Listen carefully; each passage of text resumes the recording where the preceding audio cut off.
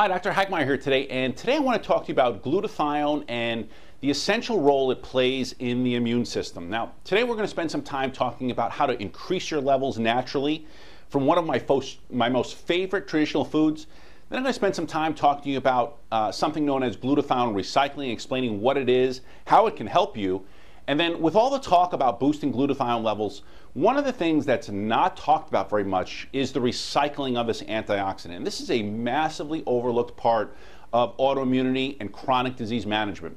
Finally, the last thing I'm going to share with you is some of my favorite supplements that are needed to help assist this process of recycling within the cells of your body. Now, this video is especially important if you suffer from any kind of autoimmune disorder. If you have inflammation, a neurodegenerative disease that begins or has been affecting your brain and nerve system. In reality, this video is important for those of us who not only want to recover from sickness, but most importantly, for those of us who are also trying to prevent disease. Now, I've done a video in the past about glutathione, and so many of you may want to go back and watch that video, but if you're just tuning in and joining us, glutathione is the main antioxidant that protects our mitochondria. You see, mitochondria are the little factories inside each cell of our body, and their job is to convert the nutrients we take in every single day and then convert those nutrients into energy, or ATP. I want you to think of ATP as the energy currency that every cell in our body can use, and essentially this ATP is what keeps us alive. And without glutathione, these mitochondria are damaged from free radicals, and that leaves you and it leaves me at risk for disease. So glutathione is really made up of 3 amino acids. It's made up of cysteine, glycine, and glutamic acid. It's made in the liver, and so if you think about where it's made, that becomes something that's very important. So in order to make glutathione, there are really 3 prerequisites. Number 1 is we have to have a healthy liver.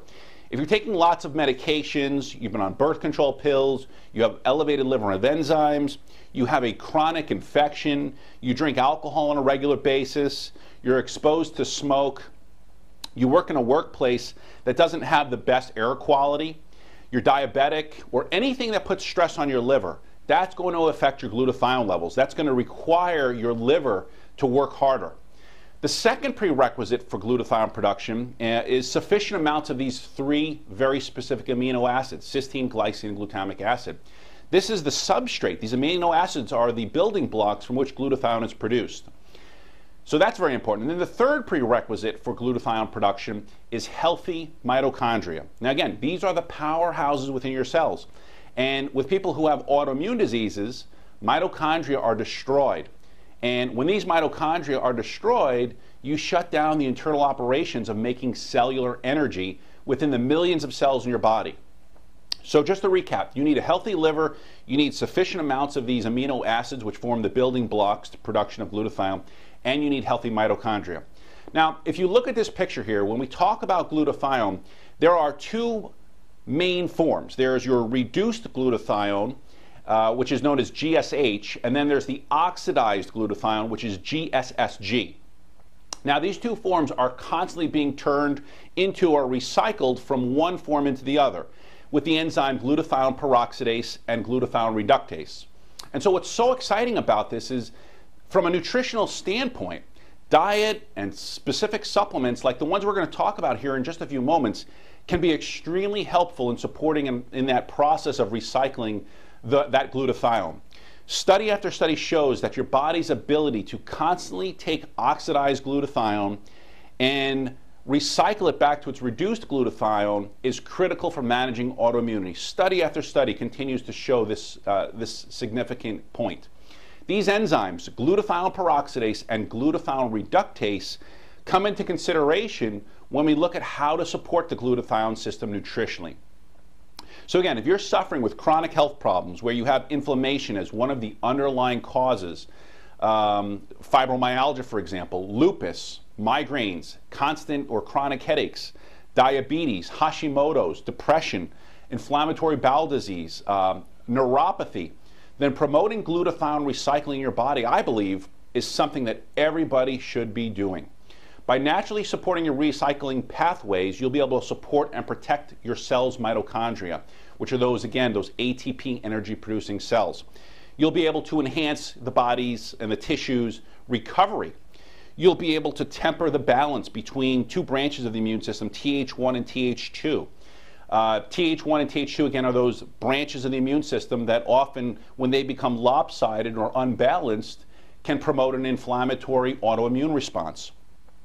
You're going to see that supporting glutathione levels ultimately helps boost your body's regulation, okay? Whenever you're dealing with autoimmunity, your number one goal should be to identify the triggers behind the immune system, why it's doing what it's doing, and then, again, balance the branches of the immune system, dampen down the immune system reaction that's causing the damage to your body. So how do you go about supporting your glutathione levels? Well, number one, it's important that you look at the big picture. In other words, what's causing the stress in your body? Is it hormones? Is it food sensitivities? Is it a leaky gut? Is it an infection? Is it neurotransmitter imbalances? Is it adrenal function? Is it heavy metals? Is it mold, etc.? That's the first thing you need to do. Number two is you have to give your body the building blocks to make glutathione. Now, bone broth is loaded with these amino acids, and that basically is such an important part from a nutritional standpoint of how to support your body's glutathione levels. Number three, supplements to help the body convert oxidized glutathione into its reduced state. Now, here are 7 supplements that I often use in practice with patients that I work with, and these are used day in and day out. So number one is N-acetylcysteine. This is a key compound to glutathione activity. It's rapidly metabolized into intracellular glutathione, meaning it gets inside the cell. Number two is alpha-lipoic acid. ALA directly recycles. It extends the metabolic lifespan of various other antioxidants like vitamin C and vitamin E. Helps with coenzyme Q10 levels, and again, it indirectly renews these other antioxidants, all of, again, which are necessary for the recycling of glutathione. L-glutamine is another very, very important element to glutathione production. It's also very important for healing leaky gut, but without L-glutamine, you don't have glutathione. Number 4 is selenium. Selenium, again, activates the recycling system. Selenium is so important for so many reactions in your body. It's definitely something worth considering when you're trying to support that increased, reduced glutathione levels. Number 5 is cordyceps. Cordyceps has also been shown to protect cells by engaging the glutathione enzyme cycle. Number 6 is gotu kola. Research, again, shows it plays a role in not only recycling, but also increasing the quantity of glutathione. And then finally, there's milk thistle. Milk thistle, you've probably heard about, is incredibly important to supporting the liver. It's also shown to increase glutathione levels. It increases something called SOD, or superoxide dismutase. Just does a lot of great things in terms of balancing out glutathione levels and, again, supporting the liver. So in closing this video, just a couple of takeaways that I want you to remember. Number one, from a dietary standpoint, bone broth can be something incredibly helpful because, again, it's loaded with those amino acids, glycine, glutamine, and cysteine. Number two, glutathione levels are depleted whenever your body's under stress. So if your body, and you've been battling an autoimmune disorder, you're under chronic or prolonged stress, you're being exposed to a lot of environmental toxins like we all are, glutathione levels become depleted. Number three, glutathione is constantly being transformed from a reduced glutathione level to oxidized glutathione. And again, it's the reduced glutathione levels that protects your cells. So that's what you want to increase. Number four, if you want to improve your recycling system and your immune system, there's 2 things that I believe is so important. Number one is you have to focus on increasing the quantity of glutathione in your body, but we also need to support the body with the recycling of glutathione. Again, taking that oxidized glutathione and recycling it back to the reduced glutathione. And again, this is where many supplements can help push that process along. Chronic stress, okay? Whether you're chronically stressed from hormone imbalances, blood sugar imbalances, inflammation, infection, adrenal dysfunction, poor diet, alcohol, lack of quality sleep, smoke, etc. These, again, are all things deplete our body's glutathione levels. This, again, is why you need to look at the entire health picture. It's not just about taking these supplements that I've listed here, but really focusing in on rebuilding and repairing your body. Keeping overall glutathione levels up by supporting glutathione recycling helps buffer the body's cells from the many stressors that are heaved upon it each day. So I hope you enjoyed today's video. Please feel free to share it with your friends, your family.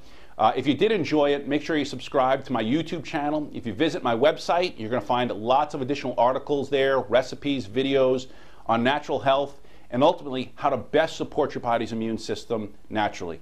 Until next time, take care.